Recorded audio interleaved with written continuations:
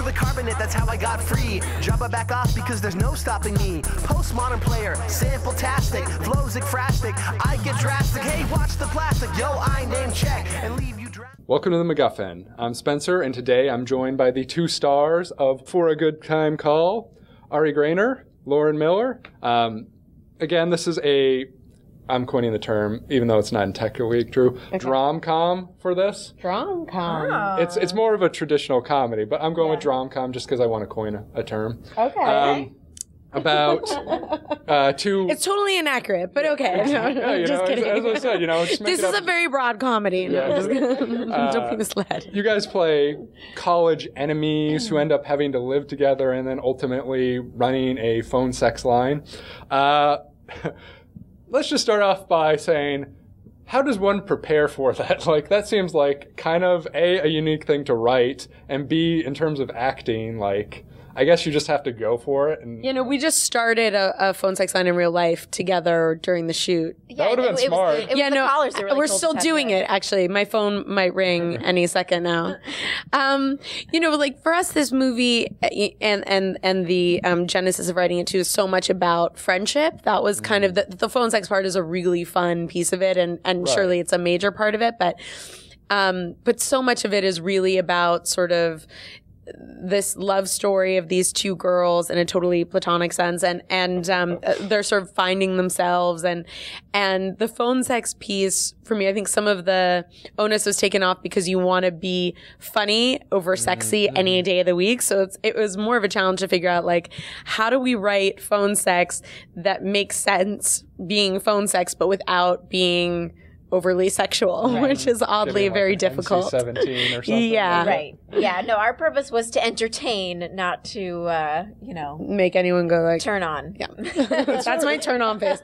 I mean, it's sort of weird to me. I mean, obviously, For a Good Time Call definitely sort of plays into that idea. But for me, like, I always think of the Tommy Two-Tone song when I hear that phrase. 8765. 8675309. For a good time, for a good time. Like, that's the thing that I always think of. And so it's like, I see the title and then I'm like, I guess, phone sex, I guess. I mean, this film's coming out in sort of a post-Bridesmaids world. I'm sure you're going to get questioned about that a million times. But my question is sort of like, what is sort of your perception of that?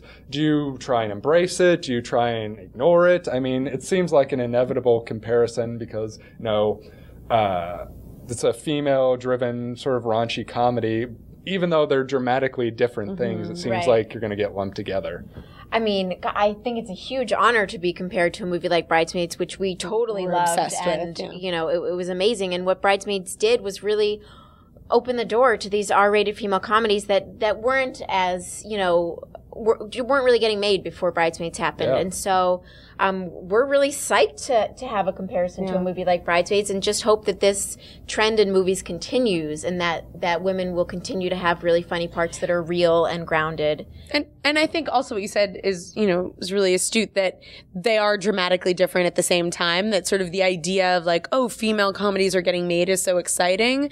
But at the same time, it's like saying, any movie that has men in it, that they're all the same movie, that it's like, we know too that the movies are so uniquely in their own spirit, but just how wonderful to know and to prove to people, especially sort of in the studio world and in the sort of outside audience world, that there's a marketplace for women. But it's sort of tough because, that's sort of like Hollywood's MO, is that everything has to be like something else. Right. And like, just because Bridesmaids was the recent hit, it's sort of like, you saw Bridesmaids last year, come see this. And sort of like, I definitely appreciate the element of, embracing that movement. But at the same time, does that concern you? Because it's sort of like somebody who goes to see Bridesmaids, you say it's a very different film, and like hopefully doing this kind of thing explain that difference. But somebody who sees like a tag going, it's like Bridesmaids or something like that, and they're like, they go see it and they see it, and it's a very dramatically different film than Bridesmaids. I mean, there's a touching female relationship or whatever in both of them, but beyond that, like it's sort of like I wouldn't want it to negatively reflect on you just because you did something and then somebody completely separate from you associated those two films. Right. Well, I think that, when people do see our movie, they will see that it is different. but that it's also good and that it's also, you know, just as enjoyable and just as funny, I hope. Yeah. If I don't say so myself. And, you know, so I hope that what it does is really help to just continue and further in people's minds and in studios' minds that, like, women can be funny. It doesn't have to be about bridesmaids. It doesn't have to be about phone sex. It can be about something else. And women can be funny in a ton of different ways. And I hope that, you know, audiences, I think when they see the movie will say, like, yeah, it was funny, and that's you know, it's women being funny, and that's like Bridesmaids, but that's where the comparison really ends. And I think it's also the conversation is more about sort of getting people in the seats than the fear of movies being compared once they're in them. I mean, I think that's ultimately, besides just loving Bridesmaids as a great piece of entertainment, more of the conversation and why it's great for everybody without really a downside is that it's just about getting people in the seats. You know, for a movie like us, we shot this in 16 days for very little money. Nobody knows who we are. So if there's anyone that people can say about, like, oh, this seems like a movie that so many people loved, just to get people in there is great. And then we really love this movie and feel confident about it. So I think that once, as Lauren said, once they see it, they'll get what this is, you know. And how did you go about, you know, developing the chemistry in the movie between the two of you? Were you guys friends prior to this? I mean, it seems like, you know, you think about sort of, at least in Bridesmaids' case, you know, you have Maya Rudolph and Kristen Wiig who had worked together at Saturday Night Live for a long time. And for a film that's being made in 16 days, the chemistry between the two of you is kind of the central key to it working or not. What did you guys do? Thanks for saying we have good chemistry, first of all. Well, Katie and I, when we wrote the script, we had admired Ari's work for a while. So we always sort of had her, you know, running around in our heads while we were writing.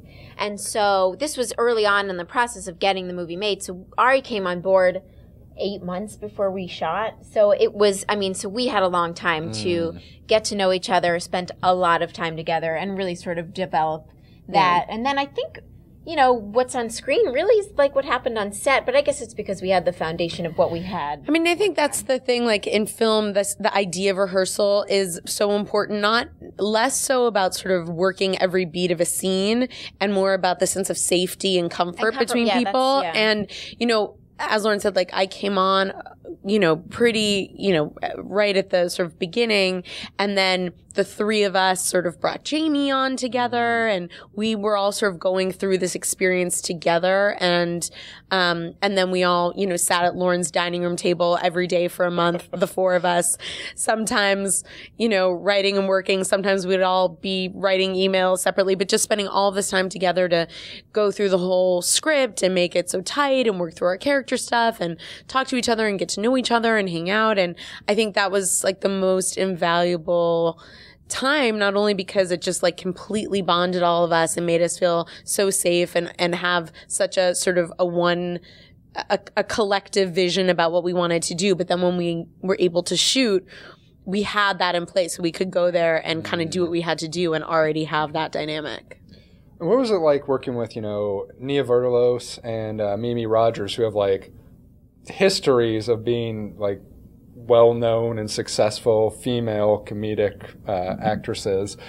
Was that something that, you know, you had always wanted to do? Was it just the opportunity presented itself? Was it an amazing learning experience? It was so great to have the two of them around. Both obviously bring so much to the table in such different ways. And Nia, Katie and I actually, a few months before we shot, had seen Nia get an award at something, and she told her story about how she was trying to be an actor and no one would give her an audition. And so she wrote this script that was a play, and then she turned it into a movie. And then that happened for her. And so we were sitting in the audience watching her tell the story, and we're like, oh, that's what we're doing. Oh my God. And so we wrote her a letter and asked if she cried too. If she would be in our movie, and she so graciously accepted. And then Mimi, I want to say, came through our casting directors, and that was just so incredible. I mean, they look like twins. The first moment that like she walked into our production office or whatever, and she and I looked at each other like, are we actually mother and daughter? Because this is crazy. And she was just so fun to be around. A million amazing stories. It was also amazing how supportive they were of all of us. Like that was, you know, there was no sense. It was just pure love, support, encouragement. And even though we had just met them, I felt like, I mean, maybe this is sort of my own projection of the situation, but it felt like they were just proud of us for doing what we were doing, you know, and just were there to like, what do you girls want us to do? We'll do it, you know, and that's so amazing. And what is it like, you know, transitioning from that supporting actress category to a lead? I mean, do you notice a difference between doing the two of them? Do you feel like you get to know your character better because you're on set all the time? Like, what is that experience like? And is it something, or were you the whole time, you know, when you're doing other roles thinking like, oh, I could do better than her? No, I mean, you know, the irony is that oftentimes the supporting roles are actually more interesting characters, you know, a lot in so many mainstream movies, kind of the leads are in some way the blander characters. Yeah. And so the color gets to come from the character. So I've loved so much every character I've ever played and have worked with such amazing people. And I mean, they're definitely, it's a different kind of journey when you get to be there every day and you get to really take a character from one place to another. You know, a lot of times when you're supporting somebody or you're playing sort of a best friend, your journey is about supporting the other character. It's less of a full character arc in terms of how they change and what they go through, and more of like serving the story, and which can be satisfying in its own way. But there's something to be said about really looking at a full, complete journey of a character and figuring out where they start and how they get to where they end up. I mean, you make a very interesting point, though, that, you know, a lot of times the supporting characters are more interesting than the leads. Now that you guys are leads, though, how do you sort of combat that issue and make, you know, your roles interesting? I mean, maybe it's easier since you guys were writing the film, but it seems like that could be a potential, I don't know, problem or... But I think when I read the script, like, that's what was so incredible when Lauren and Katie sent me the script, is that that was so remarkable to read a movie that was so funny and so smart and had these two incredible women leads that both were so well-rounded with such, you know, senses of humor, such depth,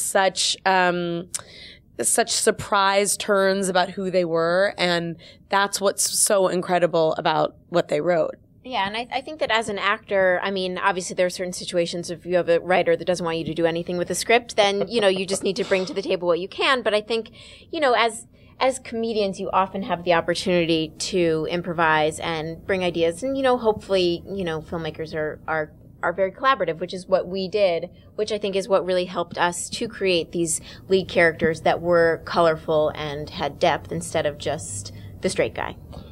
And how challenging was it for you to get this project, you know, off the ground? I mean, you guys had a lot of good pieces all put together, but at the same time, you're all very young. For the most part, you know, there's not an easy thing like, oh, she was the lead in Alien or something that you can sell. I mean, Bridesmaids was probably an exception to the rule of most female-driven raunchy comedies really being successful. How challenging was it to sort of be like, let's do this thing, and, you know, it's going to be worth your while to do it? It was quite challenging.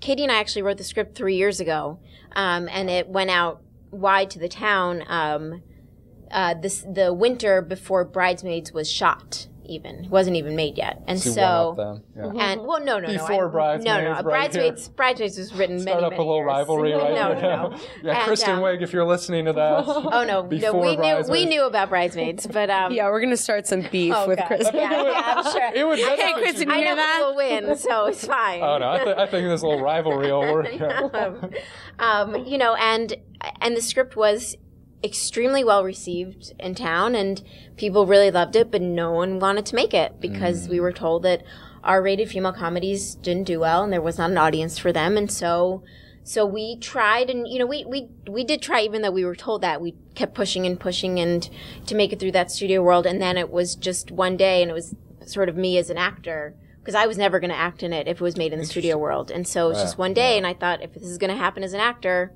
I need to make it happen. Do it yourself. So we did it ourselves. And it was also so amazing when we took it to Sundance. You know, when we were working in this place, you make something and you have big dreams for it. But at least for me, when we were shooting, like, I couldn't really think beyond shooting the movie. And we knew we wanted to submit it to Sundance. And just the whole process, you know, we're both, first time I had executive produced, first time Lauren produced, and the editing process and figuring out how to sort of make a movie work. And then, you know, all the steps along the way that were sort of so incredible that they happened, like that we got into Sundance. That was amazing. Yeah, and then, it's gotta be gratifying. You know, when we had our screening, I got what I call birthday party syndrome, which I get pretty much every time we show the movie, which is like, oh my God, what if no one's there? What if nobody likes it? Everybody hates me. Everyone hates us. And we went, and it was just this incredible response and a standing ovation and this laughter. And I just was sitting in the theater crying. We all just looked at each other with this look like, oh my God, I can't believe. It was like truly one of the most phenomenal experiences of my life. Yeah. And then to have Focus by us, which of studios, one of the only places that I looked at literally over the years, and we all sort of said this about saying like, oh, one day I want to be in their kind of movies, and to have them be behind us is incredible. And now you guys go from, you know, birthday party syndrome to Scrooge McDuck syndrome, because I'm sure you guys are just rolling in the dough. We're just rolling in money. We're just throwing $100 bills around everywhere. So the film comes out August 31st, limited, 31st. I believe, and then goes wider than that. Yeah. And in terms of you guys, where can people find out more information about you guys, and, you know, Twitters, websites, Facebooks, whatever? And well, we just joined Twitter. We're very excited about it. I am Lauren Miller. I'm at A Graynor. And then you can go to our Facebook page, which is For a Good Time Call on Facebook. For a Good Time Call movie. Oh no, that's the way. Well, there's a website. I'll put it down here, whatever. Okay, and then the website is www.forgoodtimecallmovie.com.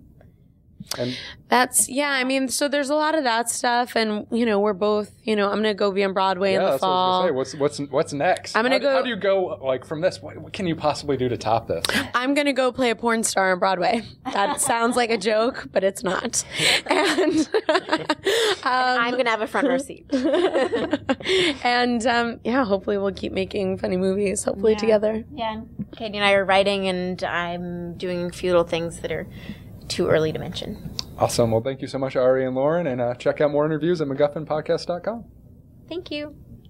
T-1000 can't stop me. I'm on fire tonight. Magneto can't stop me. I'm on fire tonight. Even Zod can't stop me. I'm on fire tonight. It's tight. Don't even try to buy the second style. Mr. Spock can't stop me. I'm on fire tonight. The Wrath of Khan can't stop me. I'm on fire tonight. The Borg can't stop me. I'm on fire tonight. Because I've got space game and it feels alright.